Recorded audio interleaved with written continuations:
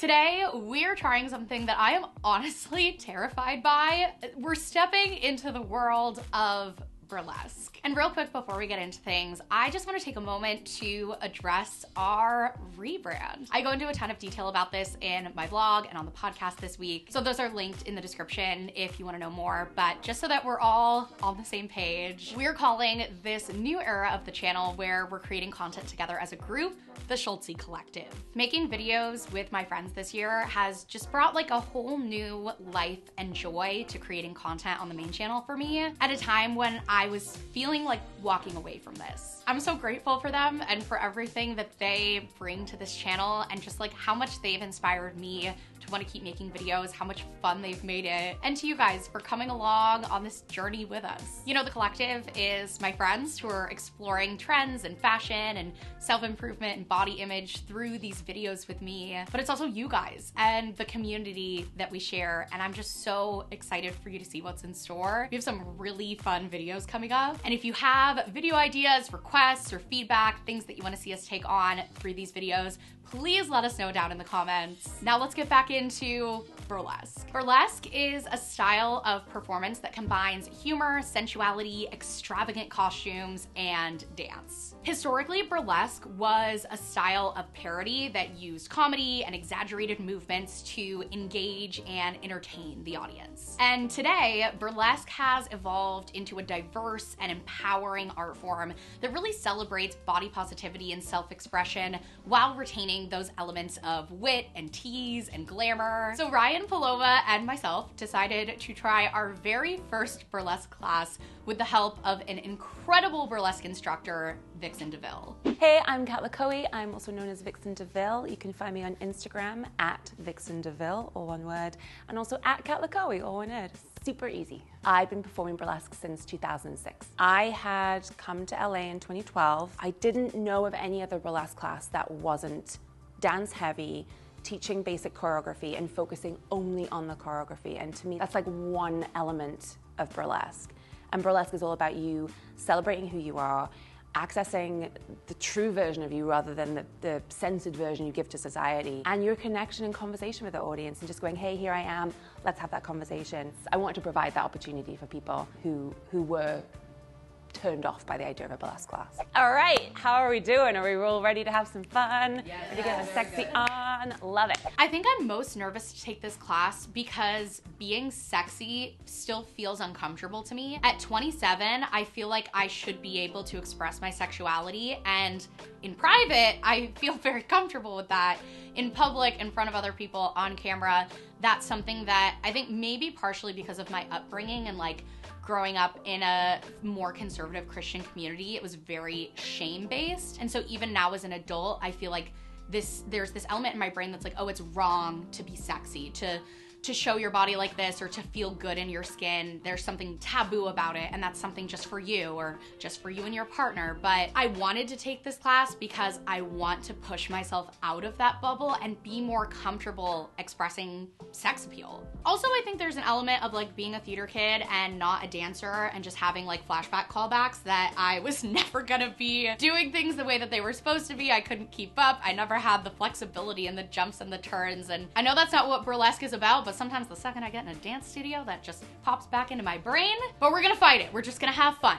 I don't have to make any cast list on this. I was super shy at school. I didn't want to put my hand up. Dance scared me. Being sexy scared me. Any acting coach was like, okay, be sexy. He's like, I don't know how to be sexy. I don't. That's how I feel. It's very deep. When I found burlesque, it was really that place where I could be bringing attention to myself. I had the reason to, I had the excuse for, well, because I'm on stage, here I am. So in burlesque, we're not going, hey, is it okay if I come in? You're going, hey, I am in the room, deal with me. Like, you have no choice whether you just deal with me. For me, sexy is being confidently you. So we're not looking at trying to be anything, we're looking at just being and having fun. At the start of class, I am feeling butterflies in my stomach. I'm really, really nervous, but like so excited. And blessings that the girls are here. If you're known for being a dancer, well, now I have to be the good dancer, and it's the pressure of these labels that other people put on us of, oh, you're the geeky one, you're the fun one, you're the cute one, you're the whatever one, and then we feel this need to like be the thing people expect us to be, rather than just going, well, who am I really? What am I really? So that's what we're going to look into today. I'm nervous to take this class because I can feel my perfectionism when it comes to dance arising in my body. There's a lot of pressure that I've put on myself to like show up and be really good and be the best because I'm supposed to be the dancer. Grew up dancing, so I feel like I have to go in already knowing what I'm doing, even though I've never taken a burlesque class in my life. So the first thing we're going to do in class is we're going to look at that mindset of what's the thing I've learned to hate about myself, what's the thing I love about myself but don't want to show anybody. So we're going to do a little mindset, calming thought process to really start ripping that away, cleansing that out so that we go into the class all on the same page, all feeling super confident. We're just going to shake it out. We're going to do some shaky shakies, and just get into our bodies. We're going to bend over, let the weight of your head bring your body down. You're going to breathe into your lower back, and you're going to let out some funny noises. So breathe in and let out funny noises. Ah, beautiful. We're going to do one more of those. Breathe into your lower back. You can really use your act as an element of therapy because you are creating this act that is fully revealing to the audience how you want them to see you. If you've always been this high-powered, powerful, raw person and you're always got deadlines, you can go on stage as a free, carefree, loving, cutesy cheesecake. Oh my God, I'm so dumb. I don't even know what I'm doing. Ha! Rather than manifesting or imagining or visualizing, you're literally embodying it on stage. I find it super therapeutic because you're practicing other versions of yourself on stage so that you can then habitually become that in your real life. So burlesque.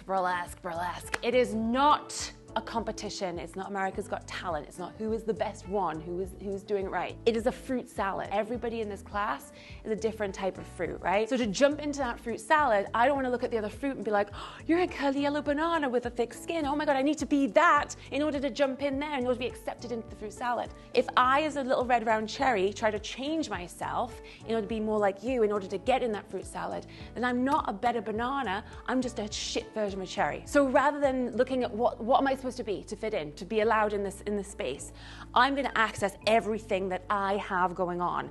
I'm red, I'm round, I'm small, I've got a thin skin, I'm squishy on the inside. I want to bring all those things in to make that fruit salad the best it can be. Instead of trying to change yourself and mold yourself into that shit version of the fruit that you are not in order to please other people who are frankly never going to be pleased, instead you're going to shout from the rooftops, I've got this thing, I have this thing that I love about myself, and you're going to act as a lighthouse and a beacon for the other people who love that in you too. When Kat used the fruit salad analogy, honestly, it made me kind of laugh at the fact that we try so hard to conform. In the past, to fit in, I have tried to make myself small and less and just not take up so much space. Don't be too loud, don't talk too much. Kat had me feeling so inspired, so ready to just let go and surrender myself to this experience. My nerves just melted away. And it was the most therapeutic start to a dance class I've ever had. So with clear heads, we were ready to get into learning about the 3 core concepts of burlesque and exploring them through some light choreography. We are going to do some basic burlesque moves. Don't worry about getting these moves right or correct, whatever. They're just things to work on for the foundation of my core concepts. The first element I feel that's strong in burlesque is the idea of inviting people to look at you. So you can learn all your dance routines, you can do all your technique, but if you can't just stand there in front of people, just you, and say, hey, look at me, then you're gonna look like a deer in headlights. So we're gonna look at just the confidence in inviting people to look at you. So the first core concept, exaggeration and isolation. So exaggeration, we're making everything 10 times bigger in this room. If it feels too big, make it even bigger. Shoulders are back, chest is open. I'm taking my wide stance, I'm taking up my space. If I'm gonna move left to right, I'm not gonna go left and right, I'm gonna go everything left, everything right. I'm gonna try and really take up all my space. Isolation, we're gonna really break down that movement. And the more still you can be, the more you know where you're bringing attention.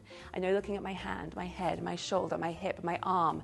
And if I break down the movement like that, rather than it all happening at the same time, the audience is following that precise piece of movement. So I'm in control of what they get to see. We're gonna isolate just this area here, this beautiful sexual area here. We're gonna pop to the right, bloop, bloop, and we're gonna pop to the left, a bloop, bloop. I'm just gonna explore this motion, keep everything else still. The eye is drawn to light and movement. This is why we have glittery costumes and fringe and that kind of fun stuff. Try to exaggerate as much as possible. Come back to center. I'm gonna tip the pelvis forwards. Sound effects are optional. Okay, so back, really stick your ass out. And we're gonna go around in a circle to the right, to the front, to the left, to the back. If it feels kind of like you're getting this involved, you can hold on your ribcage to the right, to the front, to the left, to the back. And we're gonna do a full circle as big as possible, scraping out the inside of the peanut butter jar. Get rid of the last bit.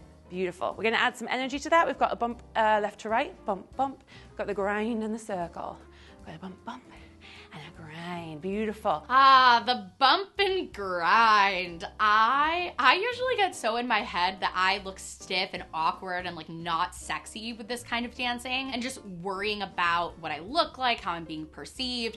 I look stupid, not sexy. But today I was like, okay, I really just have to let go and just do it and embrace it and not think about it because like at the end of the day, who cares? So we got your bump and grind. So your next one, we're gonna do the Little Egypt. I'm gonna be on an angle to my audience. My leg nearest the audience is forwards. My heel is off the floor, pushing into the ball of your foot. This was named after the performer Little Egypt, which is why it's called the Little Egypt. Shoulders back, chest open. I'm taking up my space.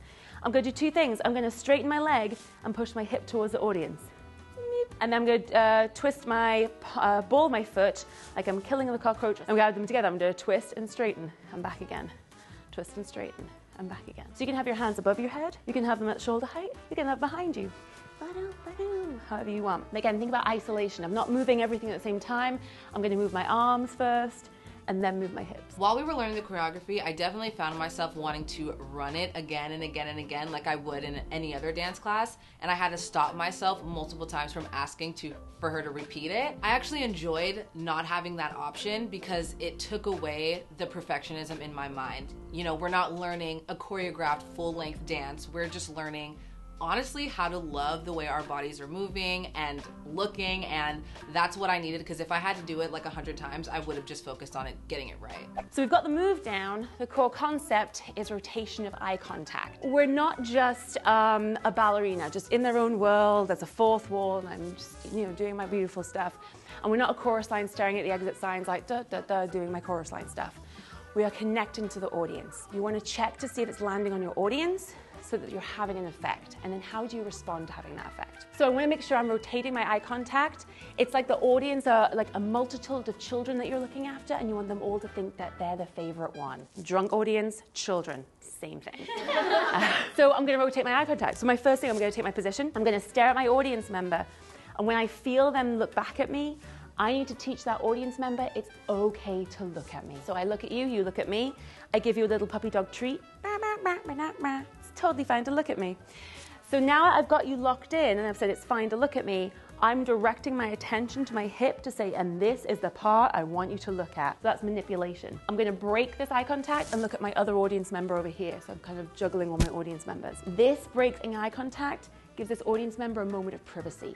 So now as I look away, sigh of relief, I can't look at you. Now you can look at my leg and my ass and what my t-shirt says and all the things because you've got this moment of privacy. I catch you watching, you're maybe in trouble, but I'm gonna smile with it and go, yeah, that's exactly what I wanted. And here's your puppy dog treat for doing exactly what I wanted. Well done, audience member. So your 4 times eye contact, connection, manipulation, blah, blah, blah, blah, moment of privacy, blah, blah, blah, blah, catch you watching, blah, blah, blah, blah. All right, so we've got exaggeration, isolation with the bump and grind. We've got rotation of eye contact with the Little Egypt. We've got self-love and enjoyment of movement with the showgirl position. So self-love, you're just connecting with your own body. For some people, this is like a normal Tuesday night. For some people, it's like, I don't know, I have not touched this in a while. You're teaching the audience that you are like a self-contained, I got everything I got going on here. Oh, did you want part of this? You can't have it, hee hee. So the You're so good. oh my. That's performing, like even just like Right. the eyes, The gaze. the gaze and the eyes in itself is so much a part of the performance, and like just from your eyes, I'm sold. Right. It's not, it's for you, hey, this is for you, self-love. It's, oh God, I can't believe how amazing my hair feels and how amazing my clothing feels, and oh my God, my skin is amazing, and oh, you're here? I didn't even realize because I'm so amazing. So we're gonna do the showgirl position. So same position we had with the legs, shoulders back, chest open, arms behind. So we're gonna lift the arms up very, very slowly. So my arms are going up really slowly Enjoy that pressure of gravity against your arms. Maybe this feels better with your head down. Maybe this feels better with your head up. Maybe you want to lean more into the front foot. Maybe you want to lean more into the back foot. So now you've made those little minor adjustments. You're going to rotate your hands so your palms are facing the ceiling. Put all the weight in your back foot, and you're going to bend at the pelvis. Try to keep your back as straight as possible. Stick your ass out, and you're going to go as far down to your ankle as you can with whatever creaks and clicks might happen. You're gonna ease out your lower back. Maybe that feels good for you. Yeah, and then we're gonna self-love all the way up. At first, I felt like a little awkward, like, oh my gosh, I've never like done this before, so it felt like a little nervy. But then after exploring, like she said, and really just feel your leg, feel your ankle, and just slowly feel your body, because that's something that's so beautiful, and it's your body. And it's a little silly to even think that for a moment there I was like, oh my gosh, to rub my ankle would be weird, right? But as I was doing that and just letting go of all my fears, I was like super present, and it made me feel like prepared for anything. And at the top, you're gonna say, I am fabulous. I am fabulous. Yeah, you are. You're gonna leave your arms up there. We're not gonna rush ahead. We're not gonna have to rush for anybody, because taking up your time, same as taking up your space. You're gonna let those melt down. Gorgeous. Okay, cool. So now we're gonna go into the basis of your burlesque act, which is your entrance, your self-celebration, and then your exit with no apology. So you're gonna strut into the center of the circle, whatever strutting means to you. It's not an idea of a strut, or you've seen someone else do a strut. I want you to have fun walking. That's all this is gonna be. Once you're here, you're gonna turn around the entire circle. You're gonna look at everybody in the audience who paid for a ticket to be here. Pick someone who looks fun to play with. Hey, I'm gonna pick on you. You're gonna do your version of the showgirl, whatever that feels like in your body, wiggle it out, all this fun stuff. You're gonna go down into your ankle. You're gonna say out loud, look at my ankle. Look at my ankle. Yes. Yes. You're looking at my ankle. Yeah. So now I'm gonna go up to the next thing. Look at my ass, look at my stomach, look at my boobs, look at my shoulders, look at my. Once you're done showing them stuff, you're gonna say, I am fabulous, and you're welcome. And you're gonna walk off knowing that what you did was amazing. I am fabulous. Yeah. And you're welcome. Yeah! Yeah! I should be fabulous, and you're all welcome. Yeah, we are. I'm fabulous. Yes! You're welcome. How do we feel? Anything happen? Adrenaline went like freestyle all of a sudden, and I was like, Yeah? woo! But it felt like really good. I'm like, I can't mess up. Yeah, I'm like, right. That's the thing, you can't mess up. Yes. You've just been given like very basic instructions. You're just saying, look at my. And you're doing it with your own flavor. And some people are like, hey, look at my shoulder. People are like, hey, look at my shoulder. Look at my shoulder, bitch. And there's like different versions of you coming out. Like you can just throw your flavor on it, and there is no right or wrong. You're just doing it. And then we're going to explore character. So we're going to really look at what is the real version of you that you've been hiding away, or you've been putting a mask on for society because you don't think it's acceptable. So we're going to start really pulling out the different characters, looking at the femme fatale, looking at the cutesy cheesecake, get the girls moving in ways that they want to move, that feels good in their bodies. So we have on one end of the spectrum, this little lion here, we have femme fatale. Other side, cutesy cheesecake. Femme fatale, powerful, in control, intentional. So if I want you to see my shoulder, you will see my shoulder. You may gaze upon my shoulder because I intend for that to happen, and now you'll never see it again because I own your very soul. Mwahaha. Cutesy cheesecake is unintentional. High tempo rhythm, nothing is of consequence, nothing is their responsibility. It's all unintentional. Oh my God, my clothes just fell off. Oh well, hoo-hoo, didn't mean for that to happen. They're out now. Whee! We're gonna try both. Walk around the room. Just move, leave for the space, walk around the room. And then we're just going to listen to some music, and we're gonna let that infiltrate your bodies. And as the music starts, you're just gonna let that music live in your body, and you're just gonna start walking, feeling that piece of music.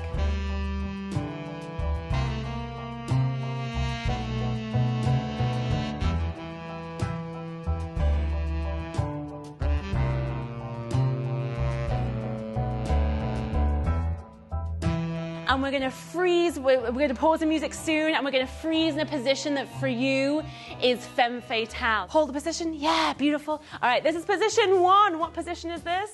1. Yes, it is. We're gonna add some chairs. Kat had us dance to femme fatale and cutesy cheesecake music and find 4 different poses to embody each of them. We were really able to explore what type of character we felt most drawn to from that music that she was playing, and how we wanted to best express ourselves within that music and character. My favorite part of the class is when we were shuffling through different styles of music and we were all just dancing around each other. For some reason, that just felt so fun and free, and I liked watching the other girls while I was dancing, and also having Kat there doing the moves with us. It was just really fun. I definitely leaned more towards the femme fatale. I just felt like it was more mysterious and dominant, and I felt like my personality feels more like that than the cutesy cheesecake moment. I feel like my burlesque persona is much more cutesy cheesecake because I can really play into that playful, fun, flirty vibe that I like to captivate. I feel like the cutesy cheesecake style allowed me to explore and really exaggerate the things about me that make me me. Whereas the femme fatale, I felt like I was trying to be someone else. Still fun to try and explore, and I think maybe through more burlesque classes I can find a version of femme fatale that works for me, but cutesy cheesecake was just like such a blast for me. Now this is the best part, I feel, of burlesque is the fact to get props and costumes. So this is the pile of joy. So if anything is speaking to you, calling to you, like nosedive into the pile of joy. People think that burlesque, the burlesque character is your mask you put on to go on stage. I like to think that you're putting on a mask for society and you're taking that off and showing your true person on the burlesque stage. I want you to explore your positions again. So my position 1 is this. You've all got your own position 1. So now I've got this. Maybe my position 1 is this. Maybe my position 1 is this. So find how your position 1 has now changed now that you've got the props and costume. Cute. Yes. And then position 2. What does position 2 look like now that you've got your props and costume? Beautiful. And then position 3. Yes. And then position 4. Gorgeous! So where we're at right now is that you've got movement that your body can do, that you feel good in your body, that you like doing. You've got props and costume that you've been drawn to rather than someone going, here, wear this costume. And you're like, I don't like this. So I'm doing moves that I don't like and a costume I don't like to music I'm not really feeling great about. Instead, you're doing moves that you love, costume and props that you love, and then music that you love. Your act is this thing that fires you up, and then you bring it to the audience and share that joy with the audience. With our costumes and props ready, it was time for the performance, and I was actually feeling like not too nervous. I feel like I let go of so many of my preconceived notions about what a burlesque performance should look like and the right way to do it. And I felt like I could just be me, and the performance is about me having fun and letting go and improvising and just showing who I am. So I really can't mess it up. Fabulous. So we're going to move there as like audience members. So either start on stage in your position 1. You can also start with your back to the audience, bob-omb, so that you've got your reveal, hello, here I am, and then move on. Or you can start off stage and maybe your entrance is, hello, I'm in my position 1, boom. Then exactly what we've done, position 1, find your way into position 2, find your way into position 3, and then you're going to travel to your audience. So I added a travel in there, however you want to travel, travel-y, travel-y, travel-y, travel-y. And then you're going to interact with your audience in a family-friendly way. The same way we did the ankle circle and you got a feel for who you want to play with, that's exactly what we're doing here. And we're warming up to the person who's not wanting it, but we're noticing when someone comes towards us. So harass the audience, however you want to harass them. Then you're going to travel, travel, travel, travel into your position 4, and then you're going to make your memorable exit, however you want to exit. Maybe you want to exit here and hide behind the chair. Maybe you want to exit over here. I'm exiting now, hee hee. If you want to exit by just turning your back, I'm done, you can do that as well. As long as you're having fun, stay up there. Once you feel you're done, you're done. Who wants to go first? You'll go first? I'll go first. Yes! Yeah, gorgeous.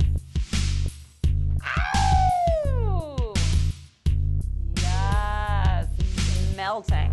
1, 2, 3, Yes. ready, come to me, steady.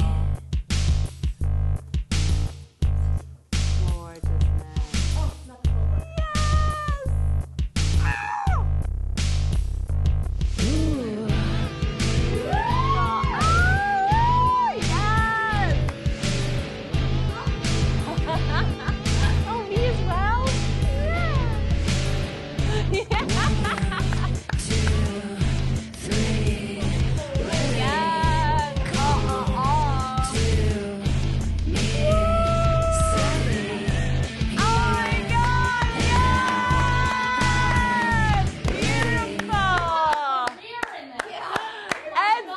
gorgeous. I think my performance went really well. The girls were screaming, and so that was giving me the confidence boost that I needed. I felt like I was in control while I was performing. Like, I felt like I really had the audience, and by audience I mean the girls, eating out of the palm of my hand. I was eating it up. My favorite part of my performance was when I put the fans on my butt and I was like waving them like a bird. Like, I felt like, what are those birds? What are the ones? Like peacocks, where they just like shake their feathers? That's what I felt like. I think if you're nervous to try burlesque or anything for that matter, add a prop. It helps.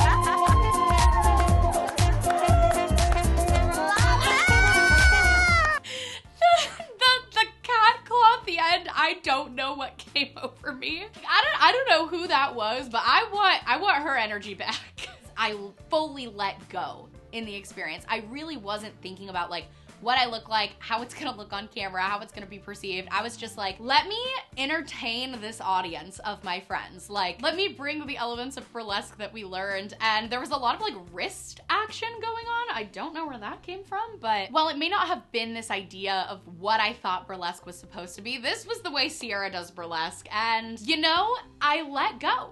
And that can be a really hard thing to do, and I'm really proud of myself. I find a lot of the times in those situations, I like laugh it off so I don't take it too seriously, because if I'm laughing at myself, no one can laugh at me. And I'm really proud of myself for just taking it seriously and having fun and fully committing. I would feel more sadness and regret watching this back if I saw myself holding back. And I definitely didn't hold back. Yes!